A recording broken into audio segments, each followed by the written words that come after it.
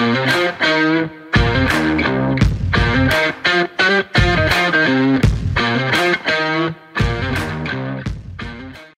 guys, and welcome to the Igloo. So I'm going to do a breakdown for this new Battle Royale mode, which is in Fallout 76. And I'm very surprised that I kind of enjoy this, and it is a fun type of BR, but at the same time it's very clunky. So we're going to go over the positives first, and then we're going to go on to the negatives afterwards, especially when I was experiencing it. So first of all, one of the best things is that you can just jump right in. It doesn't matter what character you have, character 1, 2, 3, or 4, but you do not have perks enabled initially on your characters. You have to earn them just like everything else. I would assume that you would have picked it up from my last video, but I was wrong. And at the same time, you don't start with any of your weapons, so you start off with anything and you find it just randomly throughout the world. You have wood and marine. I don't know if you have any other ones. You have the enclave armor as well, but you go from that kind of area and then you work your way up. Power armor is one of the higher tier armors in this game mode. I've said this specifically that if you are versusing a armor build within certain restraints, you can actually do a lot of damage. Now, with that being said, this is actually optimized for performance. You do not have all of Wild Appalachia. You do not have the whole of Fallout 76. The reason why is because of performance. They chose the smallest and most least densely populated area so that you can have the best quality of performance and the right amount of space of land versus elevation versus cover. So if you're going to be doing long range, you can do long range. If you want to be doing short range, you can do short range. There is 3 different types of box setups, okay? There is small, medium, large. The large one is what you want to get, especially because that has the highest tier loot, and so on and so forth for medium and small. RNG chances are through the roof, just like every other survival type of BR game in every retrospect whatsoever. Then afterwards, you have the biggest thing when it comes to it. You can fire the nuke and win the game. So if you collect a certain amount of cards and then you collect a briefcase, you can launch a nuke and win the game. Okay, it's a lot of fun when it comes to that. I have personally not gotten a nuke win, but I did get a couple victories on my first kind of settings, and I know that some people in my Discord are having a lot of fun with it too. So again, if you guys like that kind of stuff, that's fine by me. Once you get to level 10, you're able to get into the Overseer's camp. I'm currently working to get it in right now, and that should be another video as we speak. But because this is such a BR experience, you have to put the time in. So a lot of the people that are not newscasting or anything else like that, they won't have the time to just put in the hours to get to level 10, especially if they're not committed to showing what's in the room for Fallout 76 or just a showcase of it. So the next thing on top of it is that you have access to your special. Now, some may say that this is an advantage, and some may say that this is a disadvantage. I say that it is an advantage if you've already had a pre-made character in Fallout 76, and the only way to level up specifically your character is to actually use that character swap in adventure or survival mode to change the special around. So it still forces you to play adventure and survival mode so that you can change your special. Personally, I think, again, you should have a completely brand new character. You should not be able to choose a perception character, your strength character, pure builds that I've definitely made videos on, and I'm like, yeah, these are pretty OP, especially even after the post nerf of Assassin, Sentinel, and Cavalier.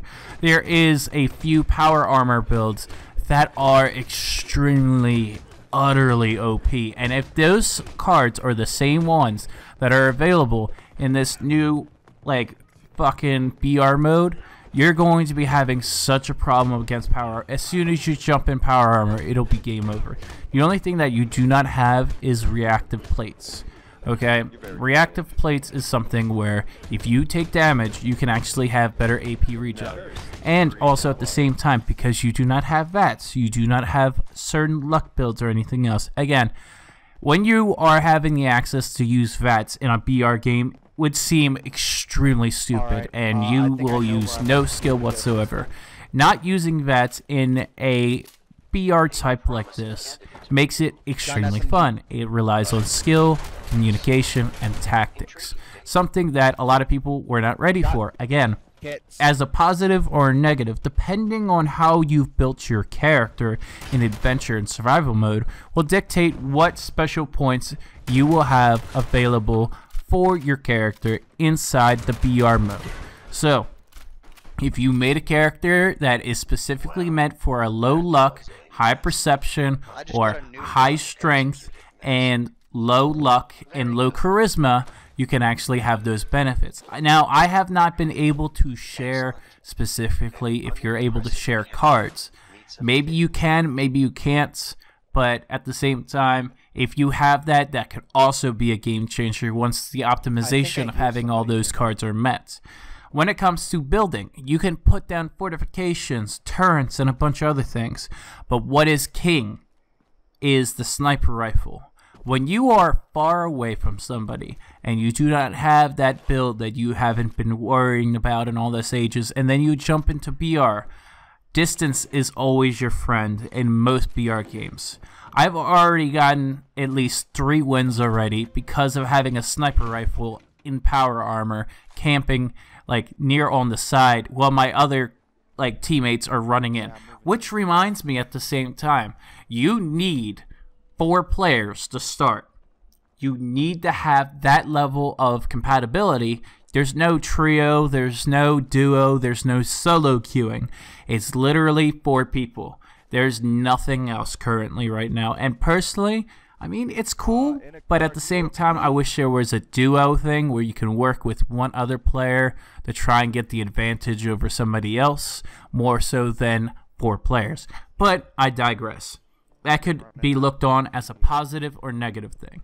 There is also, at the same time, while you're going around and you're making sure for these certain things, a high scarcity. You got to make sure that you know exactly where you're going, where you're dropping, just like any other BR.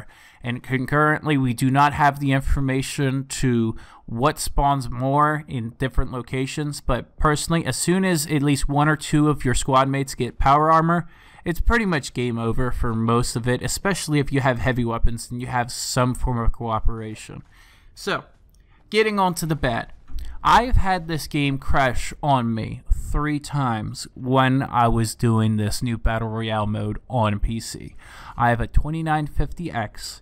It is concurrently, I think it's like $800 now, CPU. I have a 1080 Ti with 32 gigs of RAM. If I'm having problems, I don't even know if other people are having problems of right now.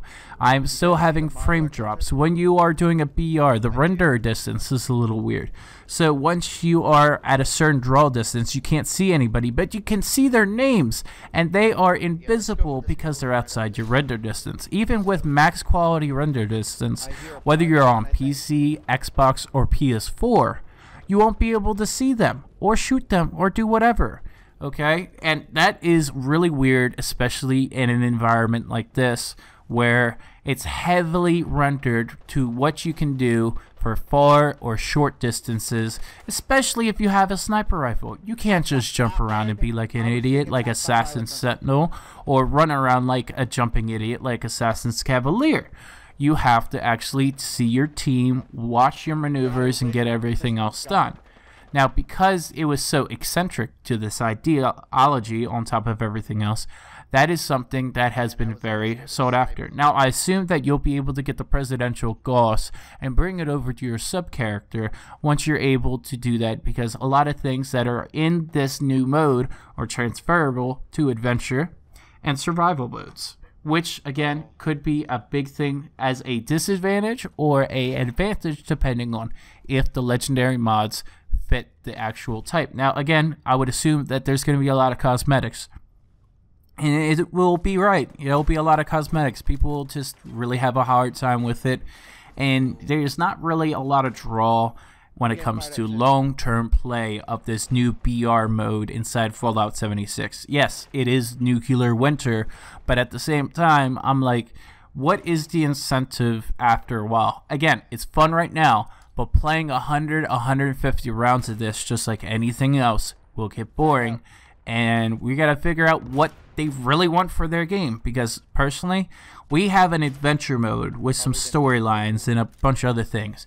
Then we have a PvP mode where there's not that many people in, and the people that voted for it, they all left the game. And now we have a BR mode, which again is a PvP situation, but it's more balanced than what survival mode was, because instead of bringing your characters over, they still have the characters over. I've said this in other videos where they need to make a new character for the event and for the mode. If you do not make it for the mode, then that means it's not good. I know you want to keep everything on a certain character in one way, shape, or form, but it makes a certainty that there will be future imbalances because of certain pure builds. And yes, there will be pure builds, especially if you're able to pick perception cards and perk cards or anything else predetermined before the situation. Right now, there's not that many people that are level 10, level 20, level 30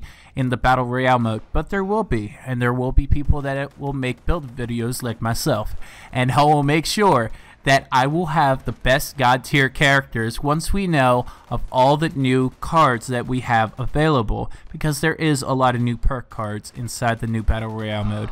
Again, you want to queue up with as many of your friends as possible. Use the Discord or talk to people. I've been talking to some people that recognize me on my YouTube videos, and it's just been a blast to just solo queue up and do it inside Fallout 76, even though I have my hesitations to Fallout 76 BR Nuclear Winter. I see right now that it is a lot of fun, and I can't wait to try out new content. If you guys like this kind of stuff, please leave a like, leave a comment down below, and have a good one, everybody.